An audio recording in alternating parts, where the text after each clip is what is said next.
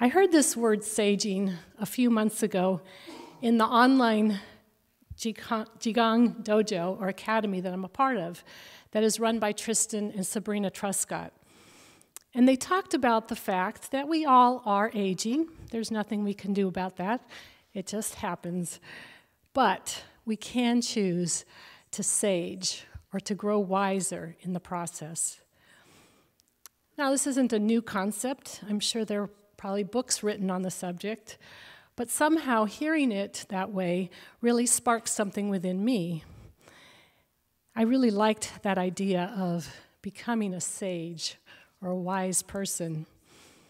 And I added the word gracefully because that is the ideal that I have set for myself, one of them, to go through life with more grace. And I knew in my mind what it meant, but I was curious what the actual definition of grace is. And when I looked it up, I read, simple elegance or refinement of movement. And I really love that idea of refining our movements.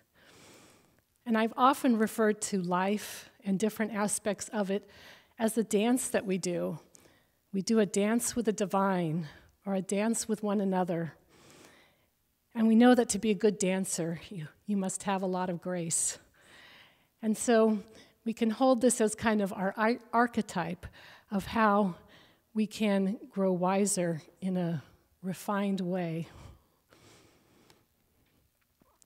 Well, wisdom can take many forms, as indeed we manifest ourselves out in the world in different ways.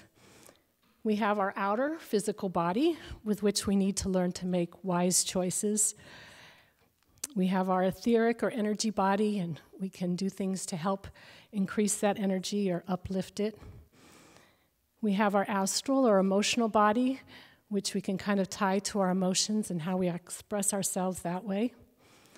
And then our mental body, and we can kind of connect that with our mind and our thought processes.